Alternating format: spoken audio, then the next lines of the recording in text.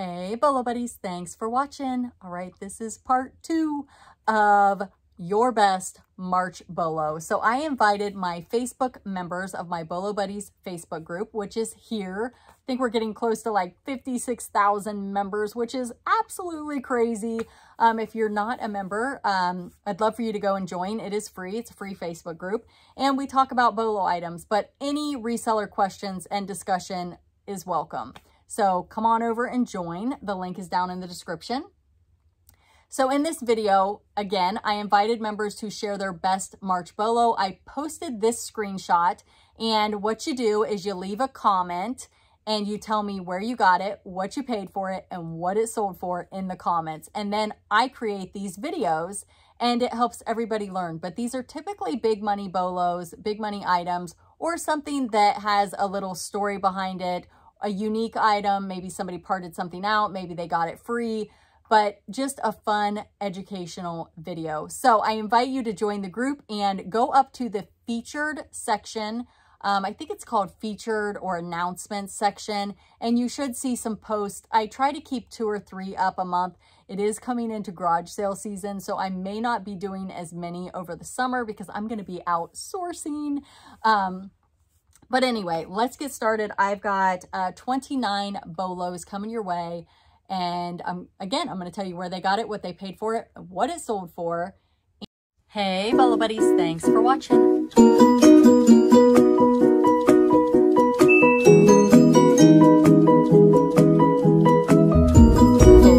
reseller. $600 for a My Little Pony. Amazing, right? All right, let's get started. And if it is a Bolo Buddies member, I will introduce you to their channel. So if I shout out a channel, they have reseller content. Definitely go check them out. Okay, so the first one. Bought at the Goodwill for $2.99. It took about 2 weeks to sell. I had it listed for $99.99 and took a best offer of $90. Vintage discontinued beauty products is one of my favorite things to find and sell. Okay, guys. I've had people messaging me about this, and I'm going to tell you, I was told no more perfume, not even in the vintage collectibles. Some people are saying that I'm wrong, but I had another YouTuber message me. She has called eBay twice on this. So if you are going to list perfume, it has to be new in the packaging. And from what I understand, another thing I learned recently is that the ingredients have to be on it. So I don't know, you may be getting different info from other YouTubers. I'm playing it safe. I removed all of my vintage perfume from eBay. I'm not going to sell it on eBay because I have heard this from a friend of mine who is a YouTuber who called eBay. Let me know in the comments what you have heard, what your opinion is. If you're willing to take a chance and sell it under collectibles. But has anybody had their item removed from eBay for listing a perfume in vintage and collectibles? I know you can't put it in regular perfume. So it's just the big debate right now. And if you want to know about more items that you should not be listing on eBay, I've recently put out a series. There's 3 parts right now. I'm going to continue that series of items to not sell on eBay that are either Veros. Facebook members have shared these items. These are actual things that have happened to actual people. So check those videos out. Tons of knowledge there. Bought at an auction for $2, sold for $113. It's a 1930s funeral home accounting book. Oh my goodness. Wow. Wow, that's different. Never seen that one. That one's unexpected. Wow. Auction style. $113.50. Okay, picked up at Habitat for Humanity for $15, accepted best offer and shipped through global shipping program to China. Oh my goodness, $650 this sold for. It is a 1880s Royal Worcester hand-painted floral butterfly blush, ivory, and gold. So what I'm doing is I'm reading from my computer. So you see me looking over here, that's why. If you watch these videos all the time, you kind of know how it works. But, so what did she pay for that? 15 bucks. Wow. Also found at Habitat for Humanity was in a basket of loose, small toys. Oh my goodness. Without a price. They sold it to me for 50 cents. Had 3 offers and then sold it full price within an hour of listing. The hat had some damage too, which I disclosed, of course. Vintage 1993 TMNT, which is Teenage Mutant Ninja Turtles. Hot Spot action figure, rare Dalmatian Hot Spot. $295. Are you kidding me right now? That is amazing. I get really excited about bolos. All right. If you don't know, a bolo is an item to be on lookout for. Okay, that's what bolo stands for. I get that question all the time in my Facebook group. What's a bolo? And I'm like, should I be like telling people that more often? All right. The Bible was mailed to my great-grandmother's house in 1954 for her brother to pick up, but he never picked it up. The box was opened, but the Bible was never used. The last copyright date was 1942. I love the stories. Not sure if the person paid this much because it was an unused Bible or because of the mailbox. Still, with the stamps from 1954, the comps for this book are only around $30 or $40. I decided because of the box from 1954, I was going to price it high and see what happened. It sold in less than a month for $99.92 plus shipping. That's awesome. And it is a leather Bible, red letter Masonic edition, unused, with original mailed box from 1954. Found at the bins, so paid maybe $2. Sold in less than 48 hours. New Brooks Brothers boxer shorts, so they're still sealed. I was trying to get my 0.5 pounds, so I would be at 40 pounds for cheaper pound rate, and they had just brought these out. People were passing them by, and I grabbed them not knowing comps. Threw in the buggy and left. Looked up comps and was stunned. Sell-through rate is awesome. So it's 5 packs of Brooks Brothers undies, boxer shorts, $99.99 plus shipping. So I keep hearing people say when they go to the bins and they buy per pound, if they are over a certain amount of weight, that they get a discount. I don't think my bins does that. Let me know if yours does. Oh boy. Vuori, V-U-O-R-I, I'm not sure if I pronounced that right. Women's pants, bought at the bins for $1. Sold in less than 48 hours. Sell-through rate is super high, so I guess these sell really quick.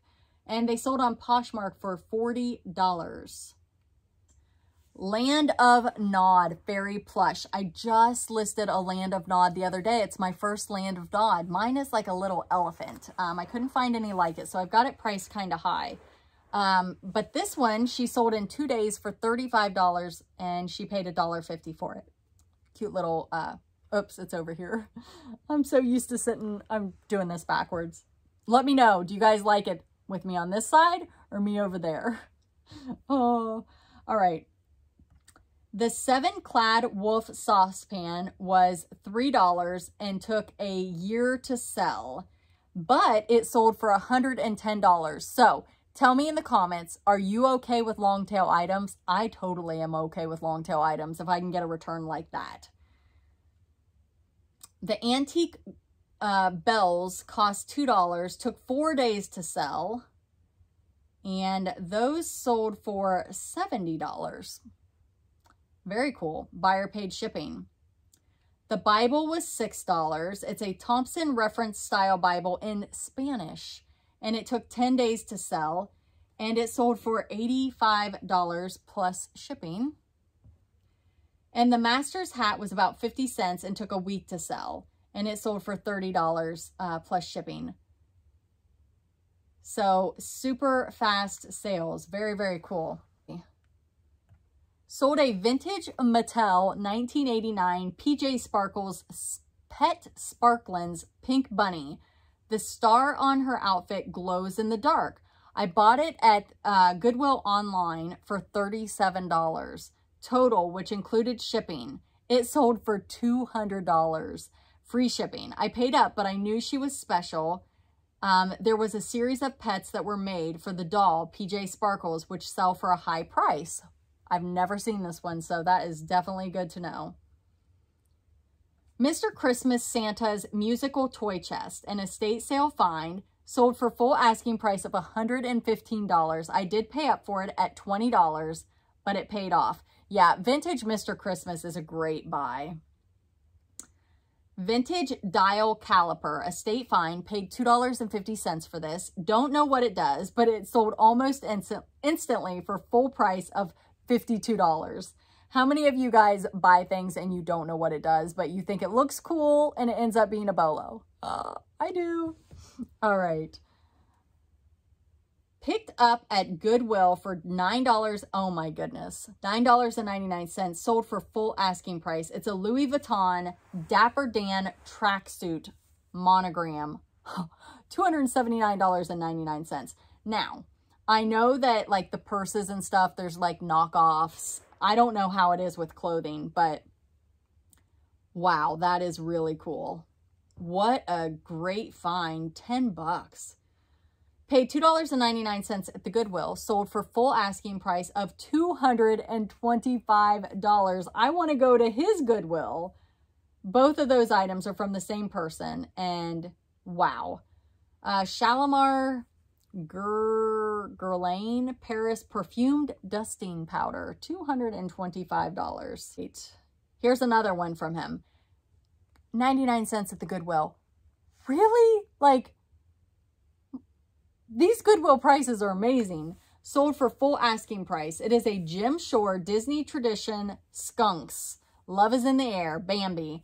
$115. Jim Shore is most of the time a bolo. Definitely if you see Jim Shore, look it up.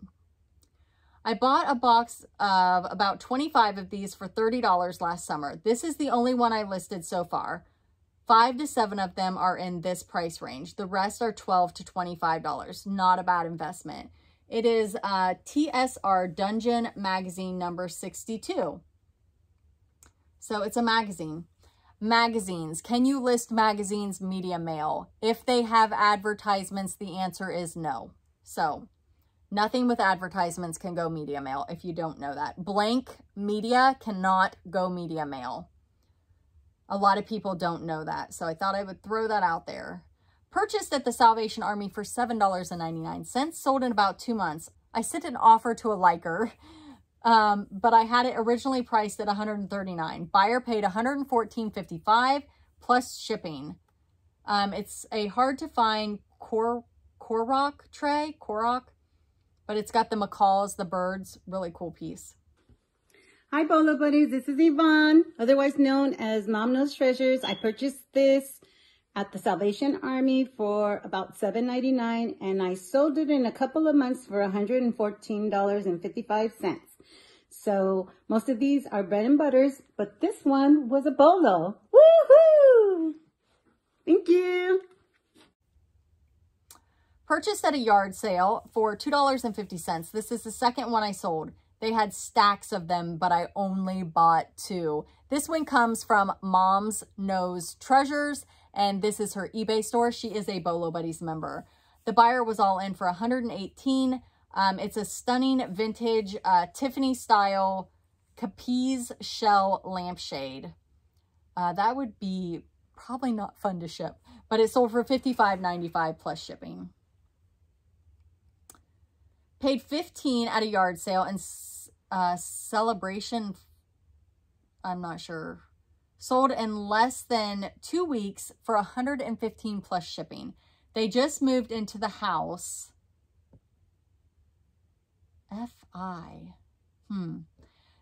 Probably multi-million-dollar home, and they said this TV was mounted to the wall, and the previous owner said it was the gem of the house. You gotta love that. So it's an old TV with a VCR TV combo. I knew this was something special, paid $7 at Value Village, which is a thrift store. This one comes from Bolo Buddies member Carol, who is Butterfly Hustles on YouTube. She has an awesome channel. Check it out here. This cottagecore dress, it's by Patra, And she sold this best offer of $100. This is a vintage pair of salt and pepper shakers from Disneyland.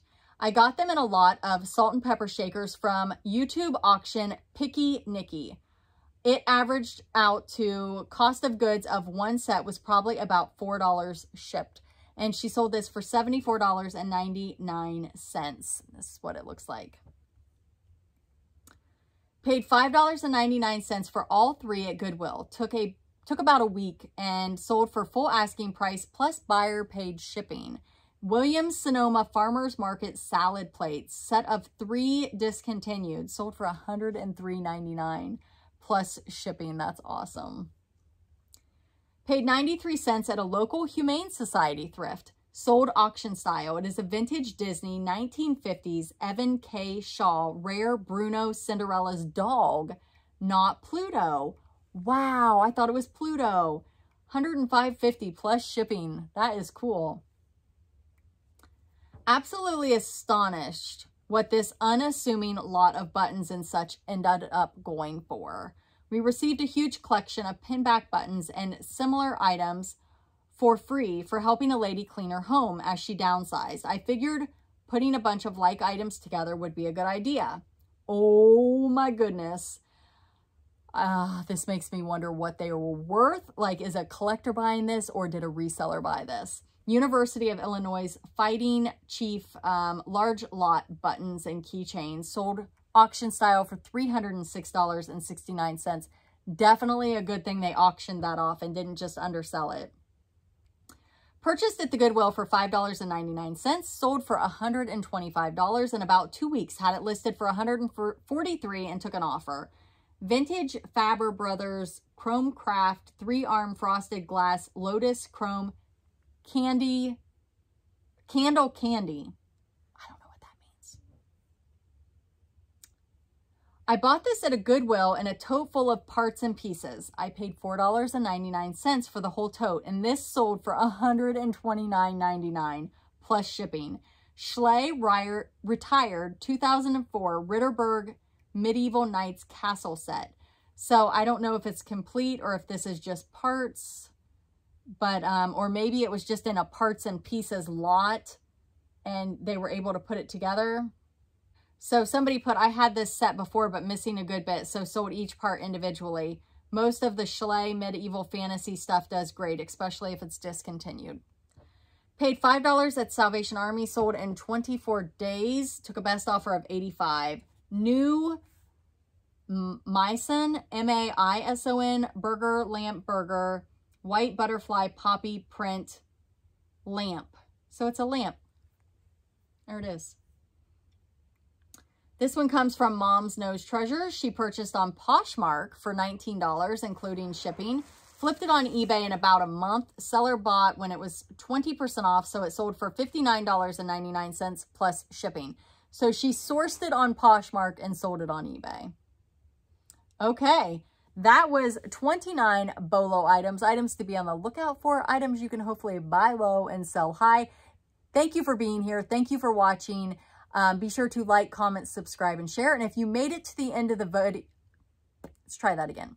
If you made it to the end of the video, please put an emoji of an owl. All right, you guys, thanks for watching.